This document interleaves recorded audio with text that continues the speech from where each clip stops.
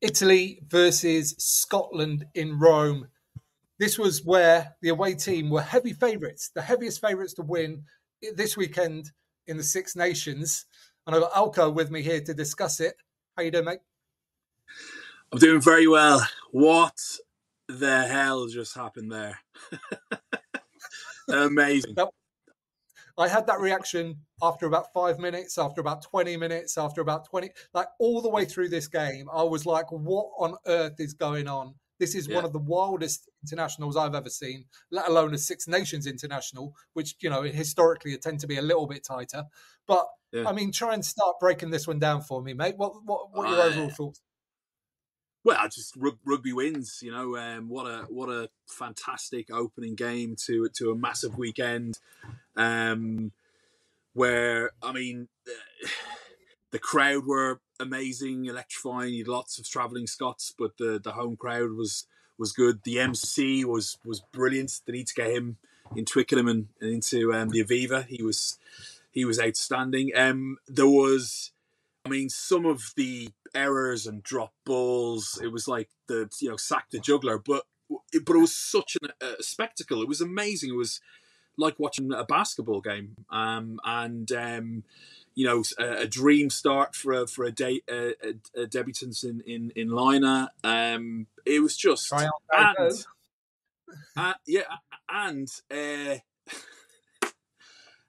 what are the odds of a ball falling off a tee for a penalty? Pretty much the same position. It was just what I absolutely loved it. I've just laughed and giggled and cheered, and it was great. Quality game. Yeah, fair play to Garbisi when that happened in the first minute, that he smiled and laughed as well, and then casually put the ball back on the tee and whacked it straight through the middle, then laughed all the way back to the halfway line as well. You know, just thinking about, oh my God, what could have happened last time out. Yes, but TT, now I need to bring you up in this. I tweeted you. You see what happens when you don't get charged. You know, like he kicked us. So you know, what were you saying? It all depends. It had no effect in the end thing. Well, he'd obviously gone through that, and it probably relaxed him right down. Right, he just swung it, and what a kick. But so odd that it happened again. Weird. Yeah.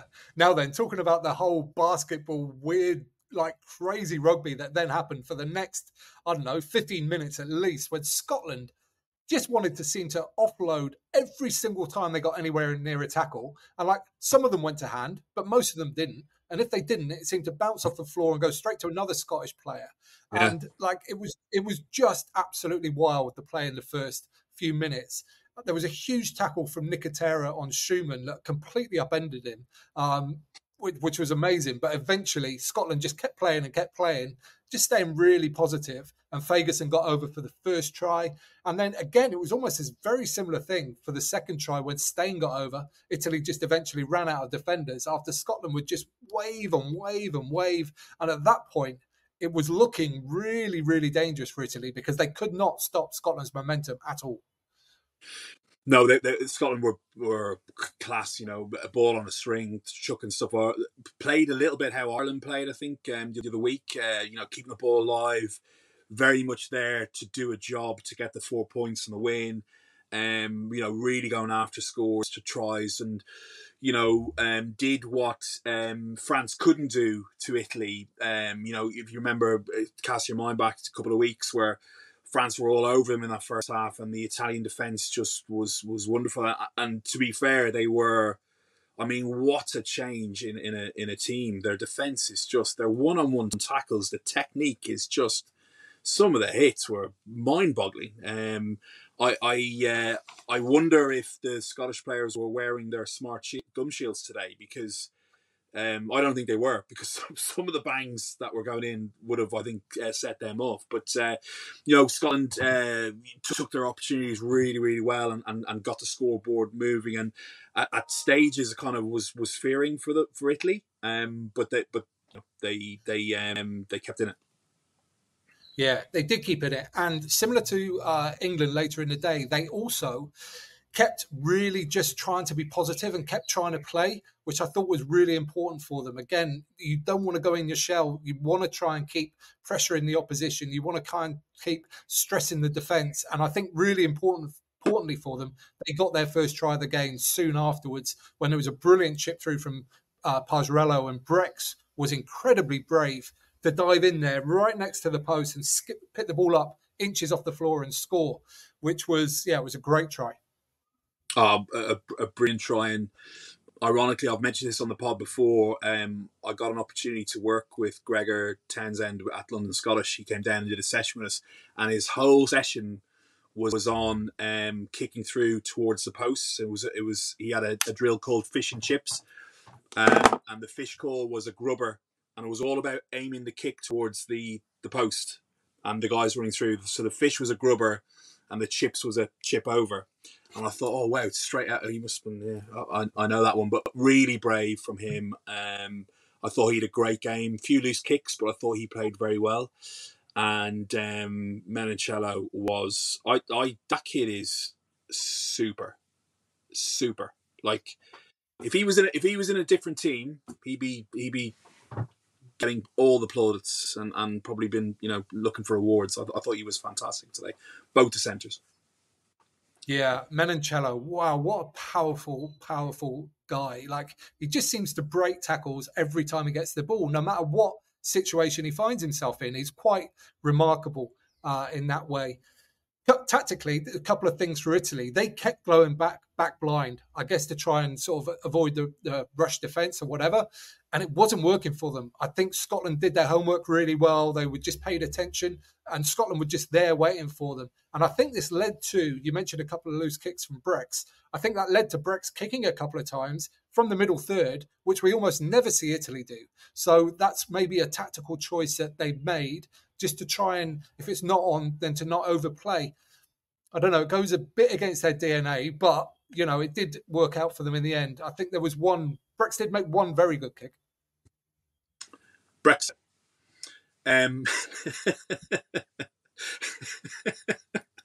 Yeah. Well, I think it's Quesada. You can see, I got you that one. Because it's Quesada's DNA is all over it. And he's probably had a word to say, play, nothing on, give it an L, hoof away. And yeah, I don't know. Like, they've done that switchback. They did that against England in the other week, and a few times. I don't know whether they're actually looking to break off that, or they're just wanting that will keep the defence honest later on when they do different things. I don't know. But they didn't get much joy out of it, really. To be fair, but. Yeah, you can see Quesada's DNA on this team. He's taken a team who we love, who is very attacking, and he's kept bits of that. But then he's brought in a little bit more pragmatism and patience, and choose your moments sort of thing. Yeah, I mean that led to the third Scottish try. Pajarello bounced back and then threw the interceptor Christie, which ended up with the 50-22 from Russell and a try, line-out try for Schumann, and that came directly from Italy ball, which they then tried to go back blind again, and it wasn't on. But yeah, you're right. Maybe it was part of a bigger tactical plan to get Scotland used to coming back blind, and then flooding the same way later in the game. What impressed me after that was that Italy continued to chip away at the scoreboard. They got another couple of penalties late in the first half.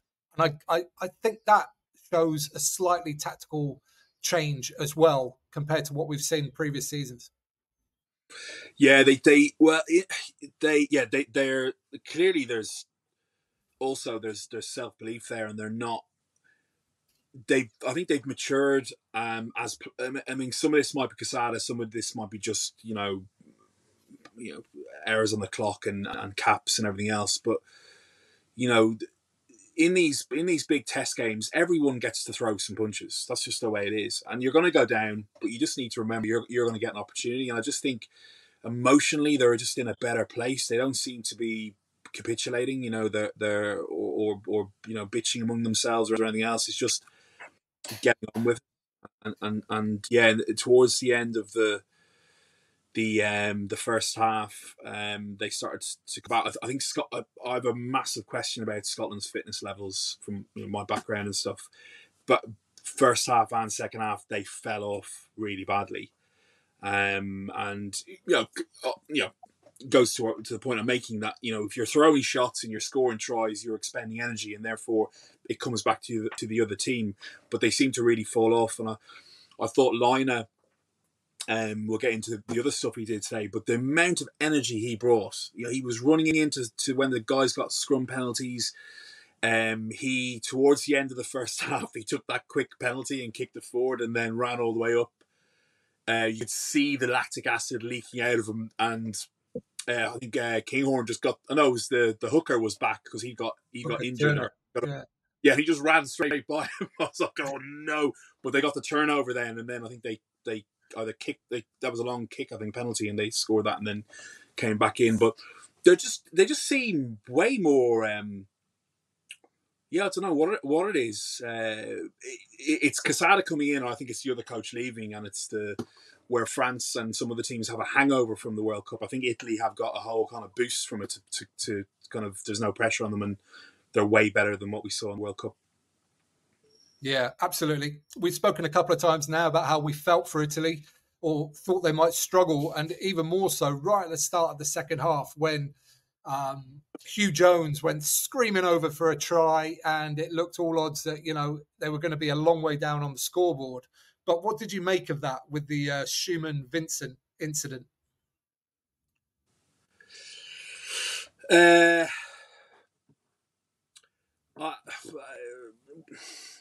don't know. Vincent certainly made the most of it, but I feel he kind of caused it, or had the opportunity not to. I think it was clever from him. I think he had the opportunity not to get hit by it. I think he felt he wasn't going to make that tackle, and therefore he kind of didn't dodge Schumann or go on, so he got hit. And the referee is standing right there looking at it, and doesn't call it. And then we get called back. So, I don't know. I think, but look, again, by the letter of the law, it was he got hit off. Yeah, he didn't have the ball. I mean, I think Schumann definitely sort of ran into him and could have not done it, but I also think Vincent was really super clever with what he did as well.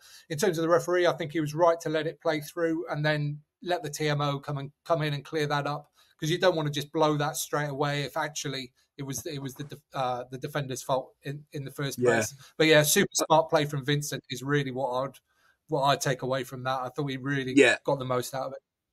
He made them out. He did. He kind of, although the referee ignored him, sort of thing. So obviously the TMO, whether something was said to the touch judges under the posts, I don't know. But Ireland have been getting away with that for ages. In fact, I think Ireland scored in the World Cup against Scotland with play like that, where the runners come up and I think Tyg Burn maybe bounced someone Jones in the World Cup group game, and it wasn't called back. But the player didn't make a meal of it. So Vincent was very clever to make a meal of it, but they were lucky. They were lucky there. Yeah, and this was a big swing at the start of the second half. That try chalked off, and then just a few moments later, Garbisi with a beautiful little chip through for Louis Lynagh to dash through, regather, and get a try on Babu, which was magic for him, because I thought he had a pretty strong game all round. He was fantastic. From the national anthem singing all the way through. Obviously, his mom was Italian; he was born there, and he was belting it out. And I thought he had a brilliant game. As I said, I think he brought a lot more than just what a great player he is. Lucky enough to live in London. I've seen him play in the flesh a few times, and he's top quality. But that finish was unbelievable. Beautiful kick through, and what a brilliant way to start off your career for Italy. I hope he goes on and scores a skinful of tries. Yeah, but actually, quite importantly, at that point, or it seemed it anyway, Garbisi then missed the conversion, which was very, very kickable, hitting the post again. And then the game went through a real scrappy phase, and we've seen this so many times. Yeah, when around about the hour mark, when teams suddenly get in a position, they think, well, we don't want to do anything to lose the game, and we just want to be in it with a fighting chance towards the end. It got very scrappy, lots of kicking going on. There was actually some box kicking going on for the first time in the game as well. What do you think that is? Do you think that's purely psychological? Yeah, I think we got into that phase of I don't want to lose ball, which we seem to be getting quite a lot of. The fear of losing as opposed to go and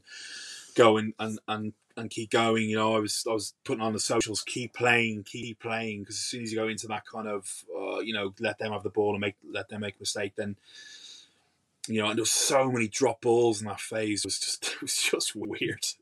I think I said it was like an under 13 blitz. It was just craziness, mistake, but both sides, just making the weirdest mistakes. The quality was down, but it's just funny what pressure does to you. And when you're chasing a game, it's easy, right? Because you got to go for it anyway. But then when you're ahead, then all of a sudden the different pressures, and you start to change the way you play. It's weird. Yeah. At some point during that phase, Pazzarello got subbed off for Varney. And I just thought, I think Pazzarello is one of Italy's better players now. And I think they subbed him off early previously. And I was like, it's not really what I'd be doing anyway. And then very shortly afterwards, Vincent, who I think had been fairly quiet up until that point, went scorching down the left-hand flag. A couple of phases later, Varney scores and proves that I know nothing about rugby. Yeah. Neither of us do. Yeah, no, inspired again. Quesada knows what he's doing, right? And he's made some really, really good changes there. Vincent was, I thought, really, really, really good. It was a game that suited him, as we've spoken about. He's a speed player, isn't he? He likes a fast track, and he's not a big old lump like Negri, who was brilliant today. But yeah, took the opportunity well, and that's why we're here and not coaching teams. TT. Armchair pundits. Yeah. Somebody else I want to pick out on. He's always great at the line. He's always great at his passing. But I thought today, Paolo Garbisi was amazing in the air. Like, he caught so many high balls, and I think it just, it's such a great way of taking pressure off yourselves, is to be able to be dominant in the air like that. And one of his takes led to a bit of a stupid penalty from Skinner being in front of the kicker. That kick then got moved 5 yards back because they because they got the position of it wrong initially. Paused the clock, which is fair on the kicker. All that good stuff.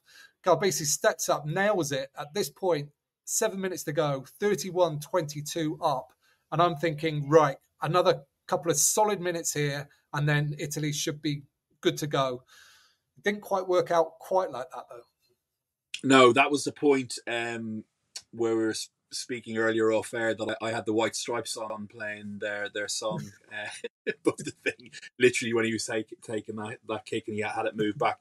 Yeah, it felt like that was done and dusted. They turned a screw, 2 scores, game over. Scotland have really messed up here, or Italy have really taken their opportunity, and I felt that was the game done, but well, nearly. Yeah, it was. And actually, I've missed another really important thing that happened just before that, which was the amazing chance for Van der Merwe down the left-hand side when he had Ali Price back inside, but he was one-on-one with Capozzo. And you just think, like, a winger of his excellence in that amount of space, you've got to go and take on the fullback one-on-one. And he kind of cut back inside and ran straight at Capozzo, who then completed the tackle. For me, it looked very strange. I thought he should have really just gone on the outside. Then the offload back in is always an option to Price, who was charging up as well. But, I mean, fair play to Capozzo. It was a great tackle.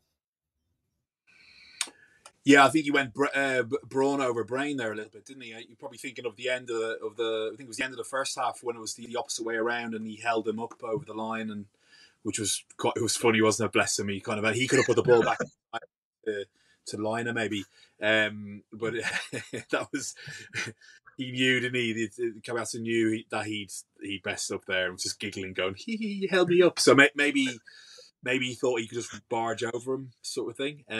But yeah, he'll you can't have a worldie every week. Unfortunately, that's just the way it is. Yeah, I mean, it was either that or possibly he was hoping that Price was going to stay on his inside. So he was just running directly at Capozzo to then maybe pass. And But back because in, Price cut in, switched instead, maybe that's what happened. I'm not sure. But either way, I just think a winger of that standard in that yeah, situation, you've just got to go and back yourself. He had loads of space, loads of time to sort of make that move. And I thought he should have just gone for it. yeah, it's a weird one, especially after the other week where he scored worldies, and you would think he would just go. Maybe he just felt that he had all the limelight and has been getting stick of training during the weeks and passed the ball. But yeah, well, to be rude. Yeah, but then, after that, Scotland did get back into the game. They played a ton of good phases, real patience on attack as well. And Yeah. eventually, Rotzler comes in with the deliberate knock-on, I think it's fair to say, which is a penalty. And I was surprised not to see that given as a yellow card. I think we're used to seeing those as yellow cards nowadays. Yeah, I was really confused with the whole chat with the officials there, because I felt like who was the ref? Is he Aussie guy? Any Angus. Gardner.